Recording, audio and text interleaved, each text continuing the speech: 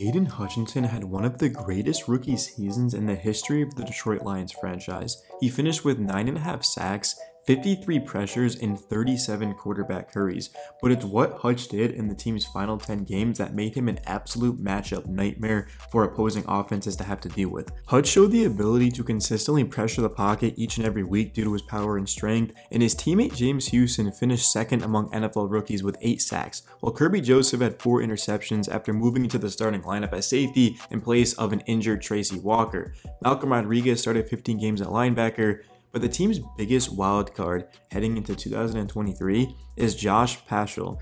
Paschal's rookie year was spent recovering from an injury and fighting for snaps at edge.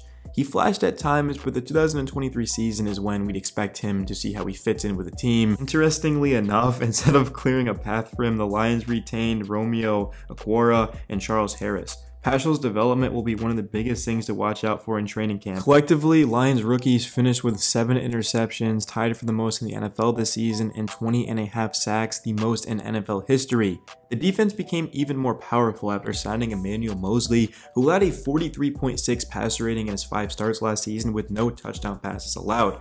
Although this is far from a long-term signing, getting a 26-year-old corner who allowed just 1 touchdown over the past 2 seasons, it's a massive upgrade to a defense that finished 30th overall against the pass in 2022. Brad Holmes also went out there and picked up Cam Sutton, who's coming off of the best season of his career in 2022, where he totaled 15 pass breakups and 3 interceptions. He also held opposing quarterbacks to a 65.3 passer rating, which was a massive improvement from the 104.9 passer rating he surrendered in 2021. Trading Jeff Okudah was difficult as a fan due to his potential, but unfortunately he isn't a reliable piece on a playoff team due to his inconsistencies, health, and the amount of money that he would have costed as a first-round pick for his 5th-year option.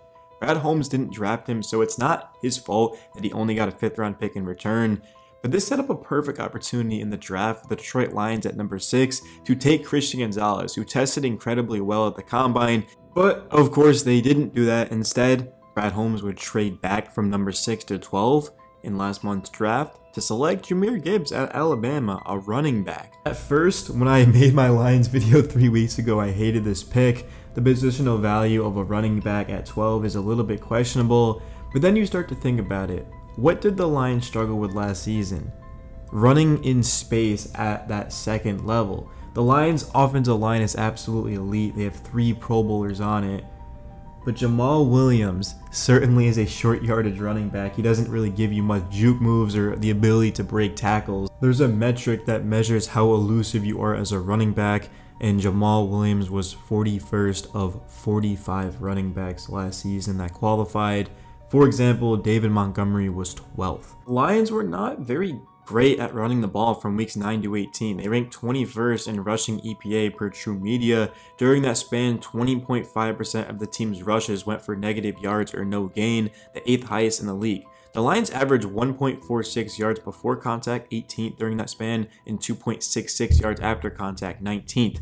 The reason for this was injuries on the offensive line, the absence of DeAndre Swift. Teams were also loading the box more in the second half of the season. The Lions were facing 8-man boxes at the 8th highest rate in the league. It was clear that the team needed more elusive players who can break tackles, prompting them to draft a running back at 12. Lions, they understand that, look, we need an electric player out of the backfield that we can move around that's going to help this offense, especially move the chains. That's what Jahmyr Gibbs does. He moves the chains, man. 135.7 all-purpose yards per game. That was among the top 15 players in all of college football. Yes, we had a top 5 offense, but it still needs to improve, right? You look at the Kansas City Chiefs. They had the number 1 ranked offense last season. You think they're just going to sit there and be like, it was 1, we don't need to improve on it? No, you want to make sure that you don't regress, but you also want to make sure that you're getting better and better at every single area of the field. And running the ball is something that the Lions do a lot of. Jared Goff had a great season, but the scheme of the Lions is run the football, and run the football. Their strength of the offense is the offensive line. There's no question about it. So to go out there and to get an electric, speedy player who can also line up anywhere on the field. He can line up outside, he can line up on the slot. Brad Holmes was at that Alabama-Texas game, guys. You think Gibbs ran the ball that well? I forget how many carries. I think he rushed for 22 yards at the top of my head in that game. but he also had another 74 receiving yards and a touchdown, was the best player on that field as a receiver, and he's a running back. So I'm looking at Gibbs and I'm saying that he's going to make this offense even better. And if the Lions, if they go from the 5th best offense to the 2nd best, the 1st best offense, yes, they're going to be one of the best teams in the league. There's no question about it. If you have the best defense and a decent offense, you're not winning the Super Bowl. If you have the best offense and a decent defense, you can win the Super Bowl. The Chiefs' defense last season wasn't that great, wasn't elite. The Chiefs' #1 ranked offense went 4 for 4 in the red zone in that second half of the Super Bowl, and they beat the Eagles' defense. So a good offense is always going to beat a good defense. That's just how it is. And the Lions right now look like they could potentially even have the #1 ranked offense, assuming that Jared Goff can continue to improve and Jameson Williams can come back. I'm looking at Amon-Ra St. Brown, Sam Laporta, who the Lions took in the 2nd round, very good player.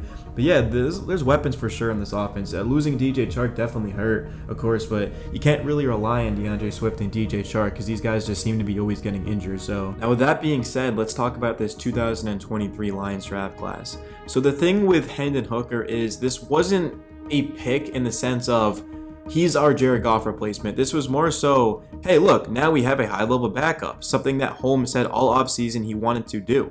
Add a QB to the mix, and he gets one in Hendon Hooker. Hooker, he had 27 touchdowns against 2 interceptions across 11 starts before suffering a torn ACL late last season. Very high character prospect, which is a large reason why the Lions drafted him.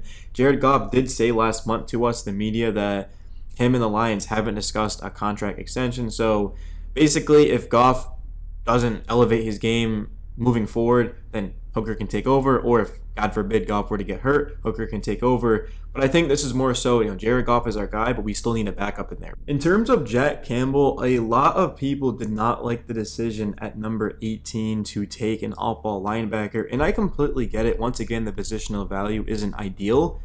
But Jack Campbell had 128 tackles last season. He's 6'5". He's the most athletic off-ball linebacker in all of the draft. He's also elite at operating in short space. His combine 3-cone drill was 6.74 seconds. His short shuttle was 4.24, which led all linebackers. I mean, he closes quickly. He can do everything on the football field. He's a film study warrior.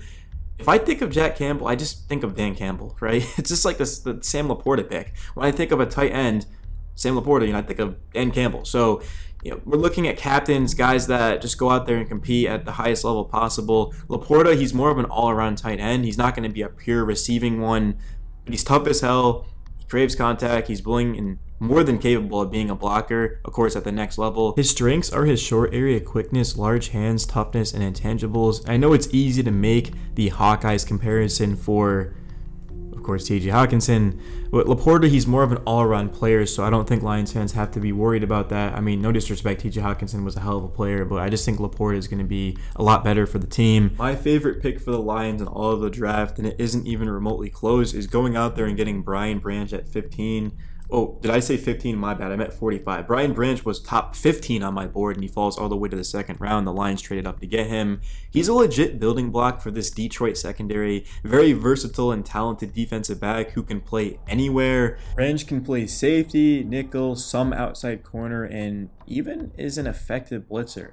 The Lions are set at defensive back: Kirby Joseph, Tracy Walker, C.J. Gardner-Johnson at nickel, Emmanuel Mosley, Cam Sutton, Jerry Jacobs at outside corner.